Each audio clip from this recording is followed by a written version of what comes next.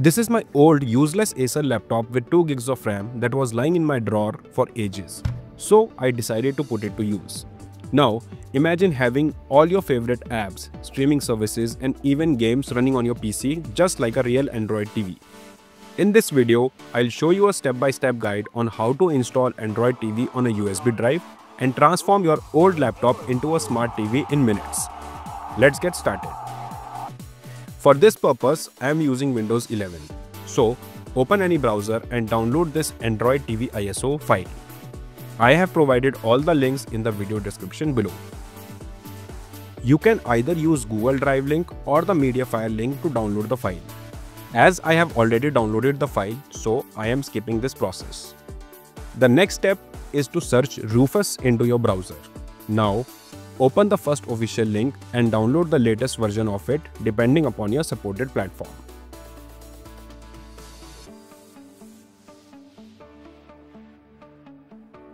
Once downloaded, double-click on the Rufus application to run it. Now, plug in your USB drive and you will see it under your device section. Now, click on the select button and select the Android TV ISO file that you have just downloaded. I am keeping the partition system as GPT as my hardware supports it, else you can use MBR as well. Under file system, leave it as default large fat 32 and then click start. Ignore all these warnings and continue by pressing OK. Now, this will take around a minute or two and your Android TV USB drive will be ready. Once the process is complete, close the Rufus application. Now go to your file manager and open your newly created Android TV USB drive. Here, you will see this Data.IMG zip file.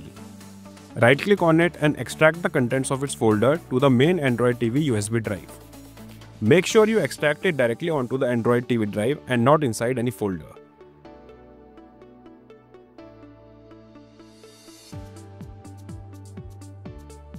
Now, this will take around 5 minutes to extract the contents of this. Once it is done, you will see this data disk image file. At this point of time, you can also delete the Data.IMG zip file as it's of no use. Now, your Android TV USB drive is finally ready to use. Insert this USB onto your old laptop and press and hold the desired keys to boot into this boot menu. For me, it's F12. Once you see this boot menu, you will see your USB drive. Just press enter. And now you will see this Android TV menu. Just press enter and you are good to go. Now, you will see a set of codes. Once you see this console, you will be redirected automatically to this Google window. So this will take a while and you will be redirected to your welcome screen. Now select your language and press enter. At this stage, you need to connect your Ethernet cable to your port. Once the cable is connected, press enter on the virtual Wi-Fi option and you will be connected to the internet.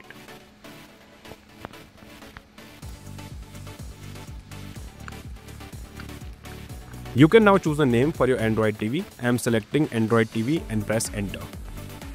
Also, you can now press escape to ignore all the other configurations. Once you press escape, you will be redirected to your Android homepage. You need to now log into your Google Play Store and download your favorite apps.